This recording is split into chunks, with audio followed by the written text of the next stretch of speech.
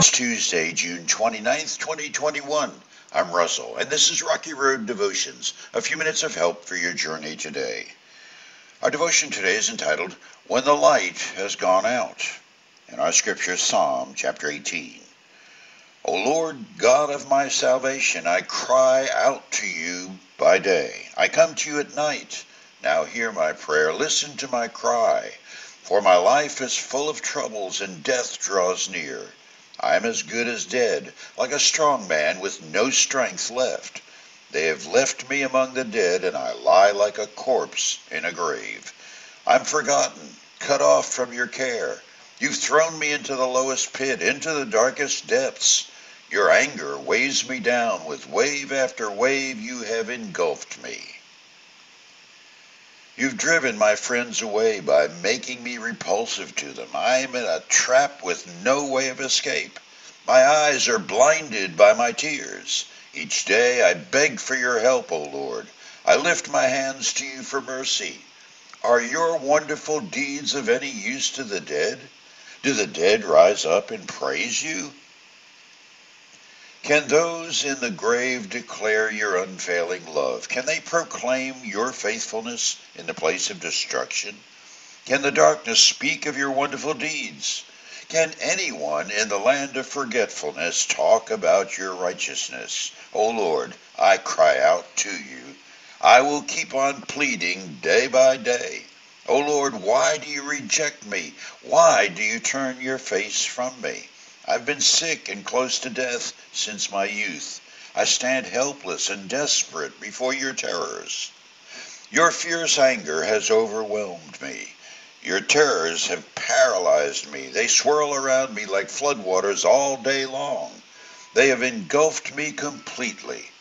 You've taken away my companions and loved ones. Darkness is my closest friend. The psalmist moves from addressing God as Yahweh, the Lord, who is his salvation, to admitting his only real friend he has is the darkness. And what flows in between those two opposites is the crying out of a soul that's been emptied by life's harsh circumstances. This is a man facing the darkness and contemplating embracing it. Death is on the horizon, and the pain of continuing to live is so filled with the emptiness of admitting his life has been a waste of effort, all he can see is the darkness. It's the testimony of one who has had hope disappear. All that's left is to turn to the wall and wait, contemplating the moment of relief when death takes over. It seems so unjust, but the last flicker of hope has been snuffed out like a flood of a fire hose against a paper match. Been there? Are there? One of the things I've noticed all too often is that most people don't admit to coming close to that darkness occasionally.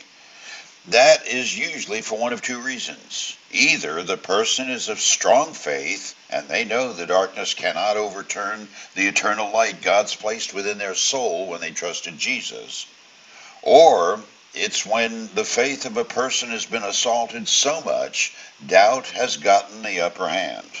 In either case, to admit to the darkness is to somehow grant it victory. Seemingly. But that's faulty thinking.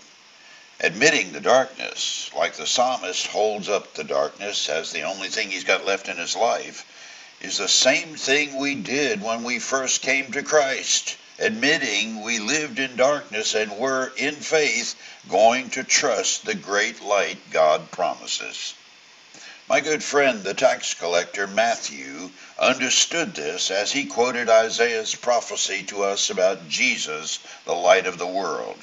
Matthew 4:16, "The people who sat in darkness have seen a great light, and for those who lived in the land where death casts its shadow, a light has shined." For you today, friend, if your light has gone out like the psalmist, you may be wondering if God has forgotten your address, or if he ever even knew it, or knew you.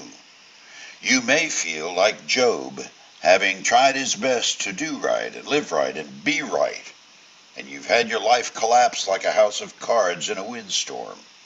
You may be singing the psalmist song like Simon and Garfunkel, "Hello Darkness, my old friend."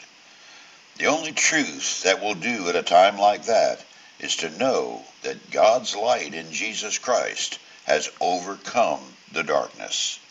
So turn to the light, and the darkness must flee for its life.